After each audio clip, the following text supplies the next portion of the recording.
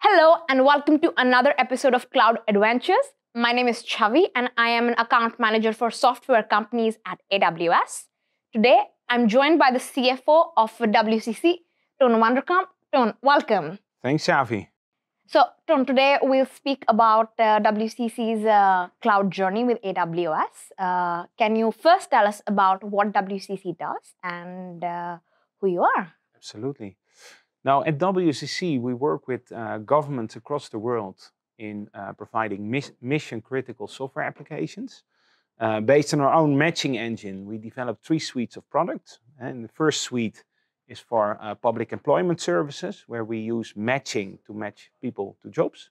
Second suite is for national security services, where we use matching to identify malicious individuals and allowing countries to decide whether or not they want to have these people enter their country.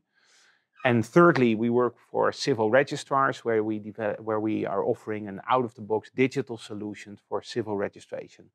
Now, the common denominator in these 3 business lines is that we want to improve the lives of people, whether it's in finding jobs, in keeping society safe, or giving people legal identities. And we're doing that already for more than 100 million people, and we aspire to improve the lives of people, of 1 billion people every day. So that's our mission. Furthermore, now we've been doing this for more than 25 years now. We're located out of Utrecht, the Netherlands, and Kuala Lumpur in Malaysia. Ton, WCC has been in the industry for a long time now. I would like to hear more about how have your goals evolved over the years and how has AWS helped you achieve those goals? Yeah. So we work a lot with government clients, and what you see is that they're typically in the early stages of the transition to cloud. They all know that they have to move to cloud someday, but they don't know how to do it. And that's where we come in. We want to be their trusted advisor in that journey. And working with AWS gives us a lot of legitimacy in having those discussions. So that's at a strategic level. Then when you look at implementation, also there working with AWS is fantastic. AWS adheres to the highest professional standards in the industry, which makes that we can give our clients a service that they deserve. And we've been working with many partners over the last 25 years, and AWS is second to none in that. One example to pick out is a project, an Outpost project we recently did for an entity affiliated to the government of Malaysia. We worked for their IT manager, 20+ year tenure. He said, this is only the 2nd project that I've seen that was delivered in time, scope, and budget. Wow. And that is really due to the good cooperation between WCC and AWS. And from high-low level design to actual implementation and getting the recs to the right place at the right time.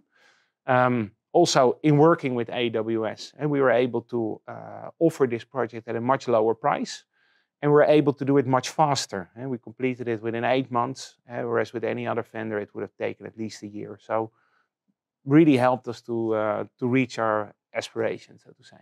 That sounds great. And talking about the partnership, what are the benefits that you've seen in the partnership that you've had with AWS so far? Yeah. Now, there's 2 benefits that I clearly see. One is I see AWS as our window to the world. We understand our industry, we understand our clients, we understand what our clients need. But what AWS adds to the mix is that AWS has an understanding of where technology is going, what other macro trends you see out there. And bringing that knowledge to us allows us to anticipate and be 1 step ahead of what we can offer to our clients. So window to the world is clear for me. The other thing is I've consistently seen AWS put WCC interest ahead of their own interest. Example, recently I looked at our cloud costs, being a CFO. I saw that the hosting cost increased quite significantly. And we had a very good constructive conversation with AWS, with yourself, on how to bring that down. And in a matter of months, we already reduced the bill by 10% and counting. So that, for me, that's a telltale sign of the fact that AWS takes a long-term interest in my business. Right. This is not about how can we make, this is not about the next bill. This is about how can we make WCC successful in the next 10 years. And that is phenomenal for me. What about next steps? What is on the roadmap for WCC? Next step, enterprise. So we work a lot with governments. And we have a lot of experience with governments.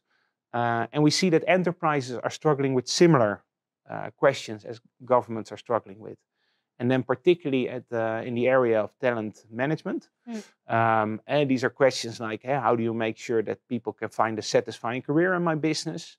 If I have a vacancy, how can I activate my talent pool? How can I make sure that the skills of my workforce are fit for the tasks that they need to do tomorrow?